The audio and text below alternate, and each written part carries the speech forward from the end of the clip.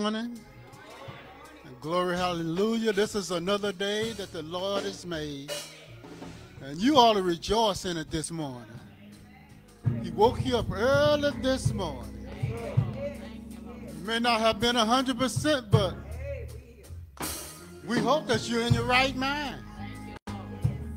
Everything may not have been all right, but keep praying. Keep seeking and trusting in the Lord. When you leave here today, I guarantee you everything will be better. Why I know that? Because Jesus lives. He lives deep in your heart and soul. And the Bible said if you just seek,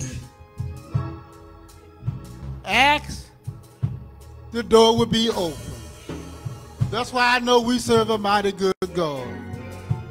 I don't know what's going on in your life, but one thing I know, that he died on Calvary, that we may have a right to the tree of life. So we greet you this morning from the Mount Olive Missionary Baptist Church. We greet you and want you to know that everything is in God's control. Our pastor, Reverend Benny W. Henry, and we're just glad that you're viewing in on us and streaming in. And we want you to get a word of encouragement. We need to learn to encourage one another because we're all on the same road. All of us are going through one thing or another. But this morning, give him praise this morning. Give him praise for not only for what he's done for you, but what he's going to do for you and what he's doing for you right now. Somebody didn't get up this morning. Bible said he called and they answered. Whether they were ready or not, but who's to judge that but Almighty God? So we want you to join in and praise his holy name with us. Be blessed by the word. God bless you and God keep you.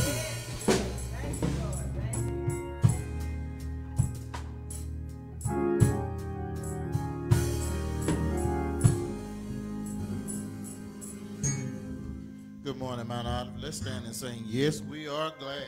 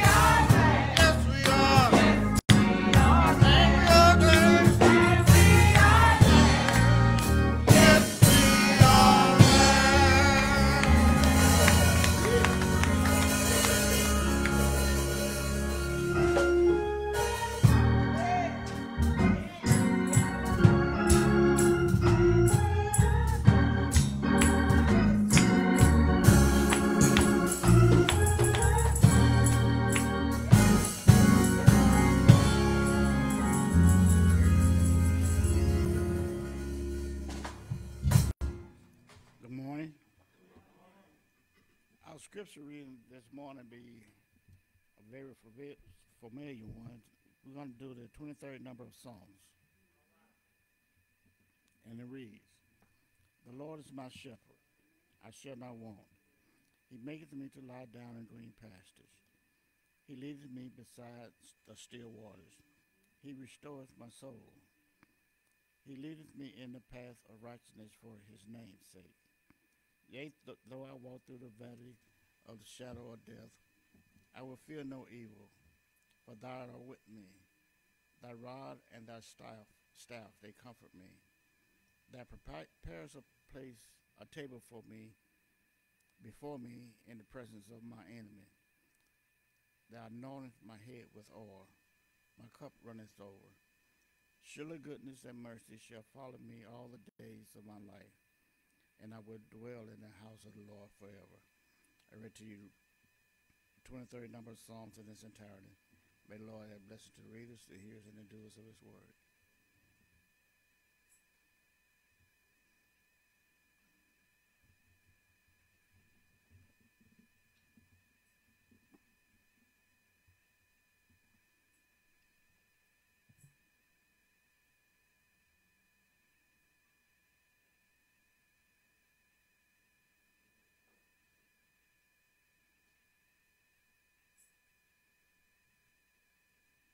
Let's bow our heads.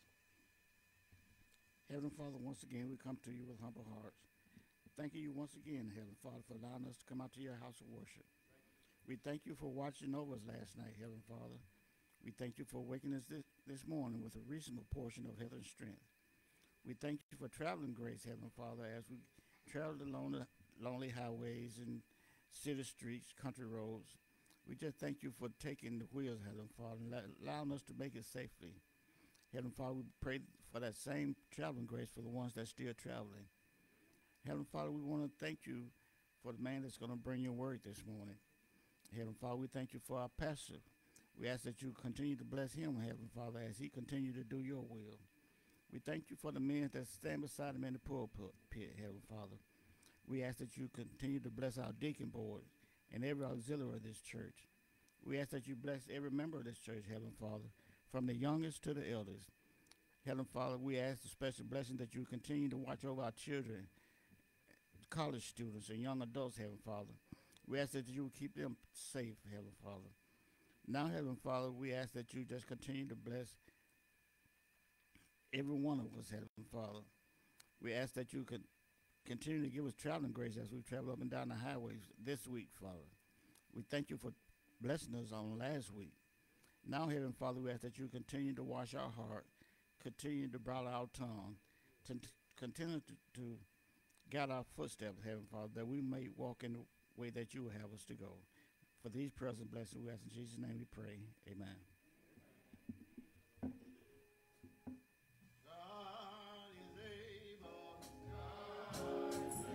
Just to carry you through.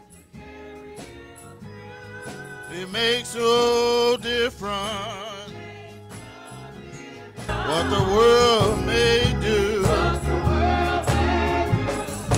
Trust in Jesus in everything. God is able just to carry you through. God is able just to carry you through. Makes no difference what the world may say or do. Trust in Jesus in everything. God is able just to carry you through. Well, it ain't no secret what my God can do. What he done for others, he will do the same for you. Trust in Jesus.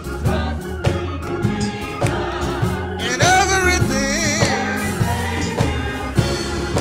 God is able just to carry you through. Well, I done tried Him. He will answer prayer. He will come to my rescue. Anytime, anywhere. Put your trust in Jesus. In everything, put your trust in Jesus. Stay right there. Trust in Jesus. Trust in Jesus. Trust in Jesus. In everything, God is able. God is able. God is able. Yes, to carry you through. Oh, and He's able. He's able. He's able. He's able. Oh, yeah. I know that He's able. He's able. He's able. He's a doctor that never lost a patient. He's a lawyer that never lost a case. He's able. He's able. He's able.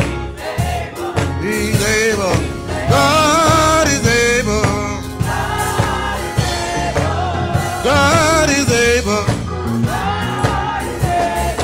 God is able.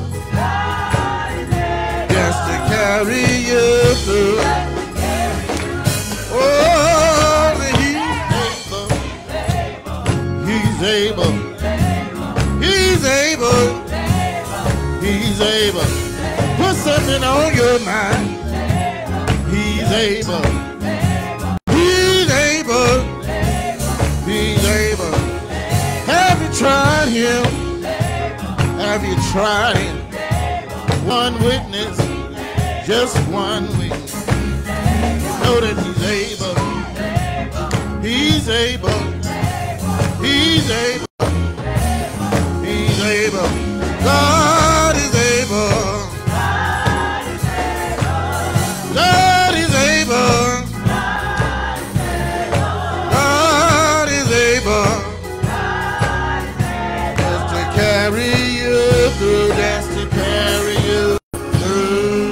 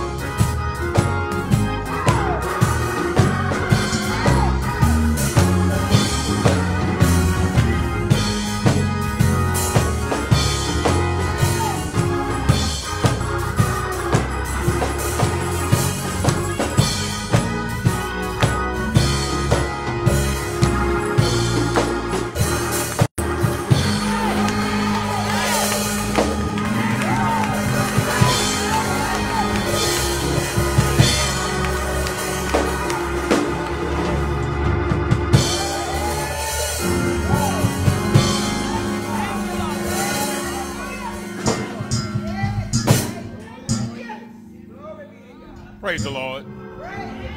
Praise the Lord. Praise the Lord. Have you tried him? He's able to carry you through. I have a few announcements here. I'm going to read them just like I got them because one I'm not understanding. But anyway, Pastor Auntie Jeter and church family invites you to join us for the Pastor's Appreciation 11-year celebration, October 27, 2023 at 2 p.m. The guest speaker will be Pastor L. Chris Johnson, of New Hope Missionary Baptist Church in Radcliffe, Kentucky. He'll be the guest speaker. Mount Galilee Missionary Baptist Church in Northport, Alabama, Reverend Jesse L. Miller, pastor. It's, dear pastor, well, let's say congratulate. You are invited to share with us in our pastoral 46th anniversary to be held on Sunday, September 24th, 2023 at 3 p.m. So the guest speaker will be Reverend Jerry Sayers, pastor of Greater Shiloh Baptist Church in Jasper, Alabama. And we have Tabernacle CME Church, Ethelsville, Alabama, where Reverend Richard A. McKay, pastor. You're cordially invited to our annual Missionary Day program, October 1st, 2023 at 2:30 p.m. Reverend L. Andrew Gardner of New Baptist Temple Church and church family will be our guest on this day. Dinner will be served from 1 p.m. to 2:15. I got the easy things out the way. Now let's work on the most important thing.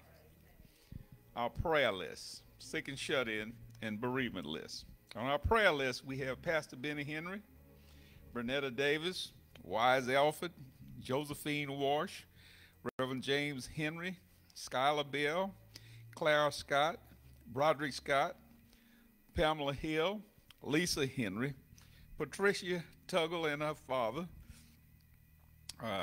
Janet Robinson, Annie Mosley, Sister Luella McGowan, Sister Shirley Hodges, and Keandre Dumas, the Miles family, for prayer. Sick and shut in, we have Renata Smith, okay, L.S. Johnson, both hospitalized, and Hazel Weston. Bereavement, we have Peter Pan Pfeiffer family, the Weatherspoon family, and the Harris family. Let's keep those in mind as we go before the Lord in prayer, because there are many others out there that are sick, shut in, and families that are bereaved today. So let us go before the Lord in prayer. Let's be mindful that you're blessed to be here today. Father God, in the name of Jesus, we say thank you today. Thank you for allowing us to see another sunrise. Father, because so many didn't see the sunrise. They went to bed last night anticipating to get up and do certain things today, but you saw fit to bring them home. So, Father, some are out there on their bed of affliction right now. Some woke up and couldn't see, eyesight gone. Some woke up and couldn't move. Father, but they woke up. Father, we want you to just shower your blessings down on your people today. For those who are less fortunate than we are, we thank you for allowing us to be able to come to the house of prayer one more time, because you didn't have to do it. As we came down the dangerous highways and byways, Father, you protected us from all hurt, harm, and danger, incidents, accidents that allow us to arrive here safe and sound. And we pray that you will do the same on our return trip. Father, we just thank you for all that you've done for us. You bless those who are sick, those who are just not able to sometimes raise their heads. Father, let the altar come to them wherever they pray. Sometimes they can't kneel. They may not be able to even raise a hand, Father, but let your altar be there for them to receive the words of comfort. Because, Father, we pray for you because you prayed for us. You loved us because Father, we don't even know how to pray as we ought. But we know that you first loved us. So we can't help but love you. So, Father, come into our life with the light spirit, that others may see the good works in us. That maybe somebody that don't read the Bible, read us and ask, come running, want to know, what must I do to be saved? Father, because we know that you're able to do all things but fail. Father, we want you to just bless every church that's open in your name today. Bless the hungry, the homeless, the still suffering, the alcoholic, the addict, those who just can't see tomorrow, Father. But show them that your light still shines, because you God all by yourself, and without you, they can do nothing. Father, we want you to bless the offerings that have been rendered for the uplifting and building of your kingdom. Father, we let all these things be accepted in your sight. And in Jesus' name we do pray, and we say amen, amen, and amen.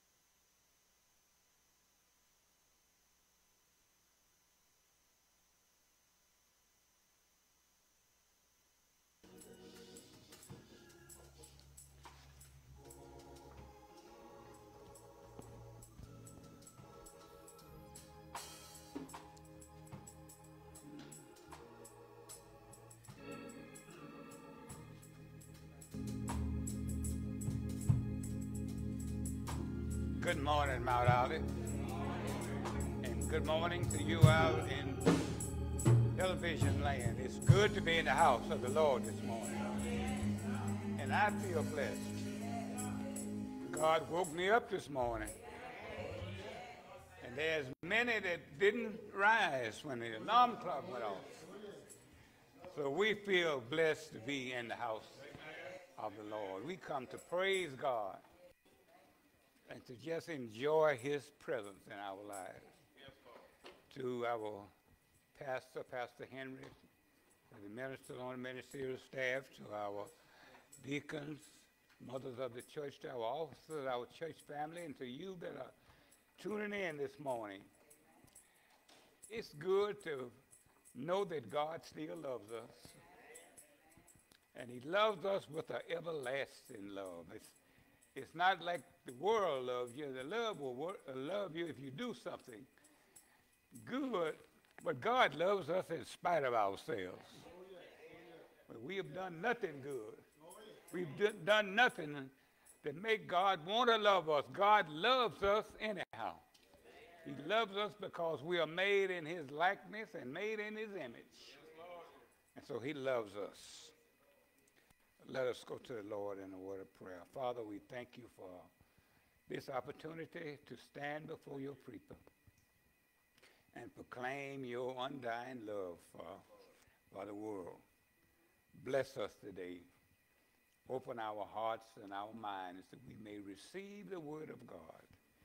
And not just receive it, Lord, and forget it, but go out into the world and tell others about God's love. Because the word tells us that you love us so much that you died, that we may have life.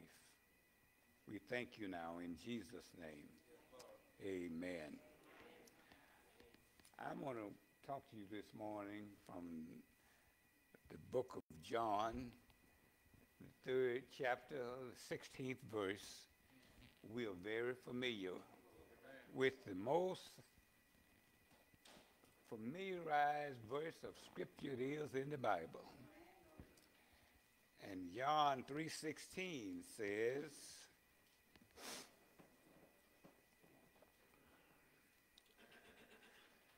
"For God so loved the world that he gave his only Son, so that everyone who believes in him should not perish, but have eternal life." God sent his Son into the world, not to judge the world, but to save the world through him. You may be seated. I want to talk to you this morning about God is love. God is love.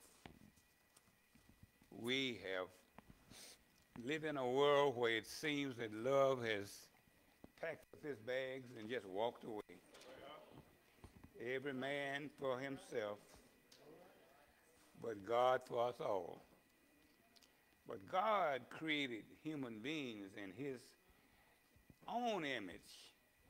And in human beings, in his image, he created them, both male and female. That's found in the book of Genesis, Genesis 1:27. When God put man on this earth, God gave man a free will to act. He didn't put us here as robots. He gave us a mind, and he gave us a will. And God put us here to choose him. But we have found so many false gods, so many things that we have turned to except our created God that put us on this earth.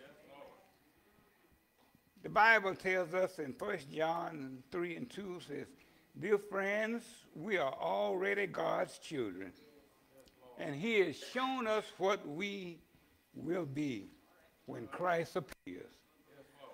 But we know that when we are with him, we shall see him as he really is. And the Bible says we shall be just like him." You know, It's so strange that most people on this earth have never read the Bible in their lives. They have no idea of what a godly life is like. On our way to church this morning, we saw a man out mowing his lawn. He had 6 days to get that done, but his Sunday morning didn't mean anything to him. And not only him, but there are many that at home today waiting for the football game to come on this afternoon. There are many who don't know Christ as their Lord and Savior. But I want to let you know that God knows us. He knows our thoughts. He knows what we're going to think even before we think them. And he didn't just find that out. God knew us before he created the world. God knew what we were going to be like. Deuteronomy tells us to understand, therefore, that the Lord, your God, is indeed God, and he is a faithful God who keeps his covenant for 1,000 generations and lavish his unfailing love on those who love him and obey his commandments. And in Galatians 2:20, said, my old self has been crucified with Christ, and it is no longer I who live, but Christ lives in me. So I live in this earthly body by trusting in the Son of God, who loved me and gave himself for me. God loves us. Our problem is we can't accept that love and share it with other people. We are selfish and self-centered and think only about ourselves.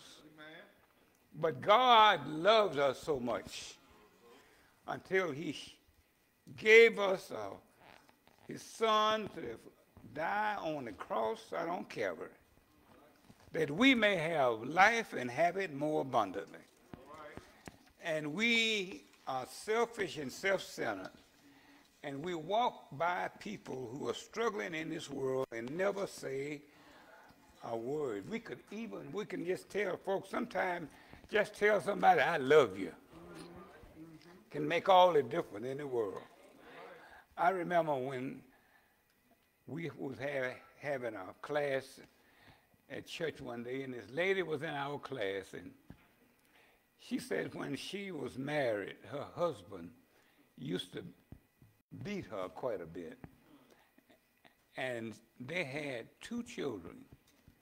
And she said when those little children, 2 little boys, said when each one of them, as they was growing up, they would come and want to sit in her lap and want her just to hold them. And so she could not stand those little boys because of the way her husband had treated her. And she said, I'm here today to say I'm sorry for what I did, because both of those boys are in jail today. That's why we have so much crime in our lives, in our world. Have so much violence, so much ugly stuff that's going on in our world, because there is no love being shared with the people of God, who God loves so much that he died for us, and we can't share that love with others. We walk around struggling people every day and never have a kind word to say. Well, God is love. And if we're going to speak God, we better get that love in our hearts also. We are here because God wanted us here. The most important day of your life was the day that you were born. And the next most important day in your life is the day that you discovered why you were born. God wanted us to know why we are here.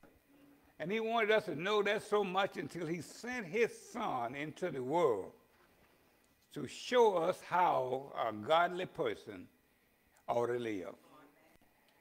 When you discover your life's purpose, you can dedicate your whole life to fulfilling that purpose. And let me tell you, when you are doing what God put you here on this earth to do, the blessings just never stop rolling. God keep on blessing you.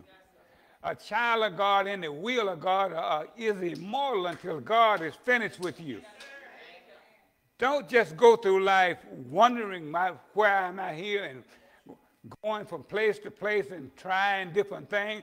Ask God. He's the one that put you here. It wasn't because of your mother and your father. God used them to put you on this earth, and he has given you everything that you need to be successful.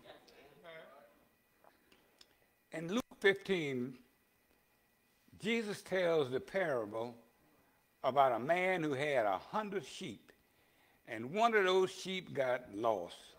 And he left the 99 and gone out and looked for that one lost sheep. And when he found him, he said he put him on his shoulder and brought him back to the fold. There are many lost people in this world today. We got a world that's over 7 billion folks in this world. And only few of them know the way. But you know why the world is the way it's in?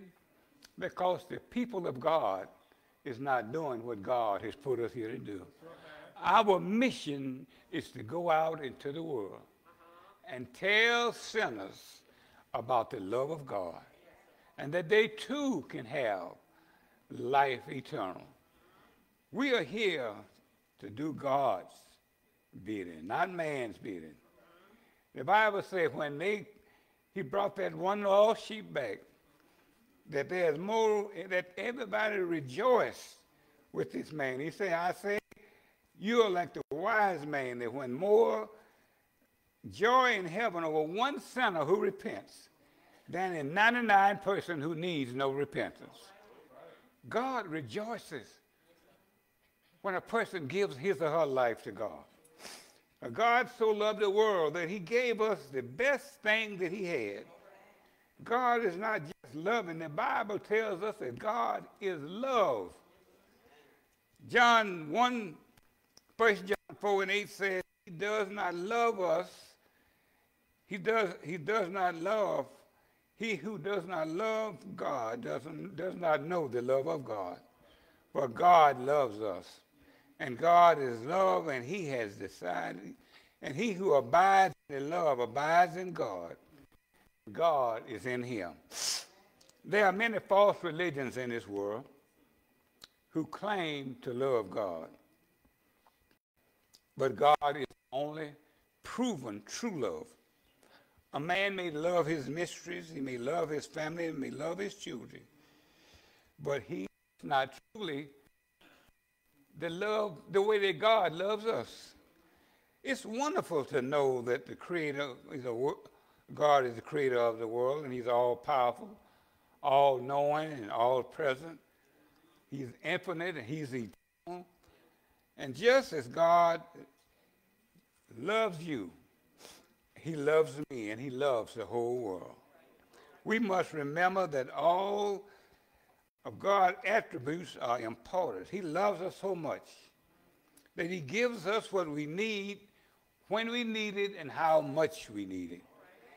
Even when God displays his wrath, he still loves us. So what does it mean when you hear that God is love? It tells us something about his nature, the essence of God. It's not merely that he loves, it's that he is love. Everything he does is rooted and motivated by love. And he made the world because he is love. And he formed man because of his love. He rules the universe in love. In other words, John is reminding us that when we think of God and the world he created, we should never forget about the love of God. Just as many people are confused about who God is, they are also confused about what love is. Butler's familiar quotation, everyone talks love, everyone experiences some form of it, and everyone is driven by the need to give and receive it But the false idea of love are tearing this world apart. Why does this happen? Christian philosopher Peter Kreeft point out that the world is filled with counterfeit love and false religions. Kindness is often mistaken for love, and some people don't discipline their children because they are afraid that the child may think that you don't love me. But the opposite is true. The Bible tells us to train up a child in the way that he should go. And when he is old, he won't depart from it. And training up a child, sometimes you have to discipline them. You have to not spare the rod and spoil the child. You have to help them on. Let them know that that is not acceptable way to live. Love him. Obey. Love your fellow man. God created us to be loving creatures on this earth. But man has decided that he wants to go his own separate way. And he is gone by the way of death and not by the way of love. When we are dealing with the subject of love, we must go to the Bible. Because the Bible must be the guide for everything that we do. But especially on this subject of love. Because we first must begin to understand that we must have godly love. And some of the most mean-spirited people that you will find in the world are folks in the church that claim to be godly folks. As Christians, we can't just say that we are godly. We must demonstrate it by our attitude, by our actions, by our conversation, and about everything we do.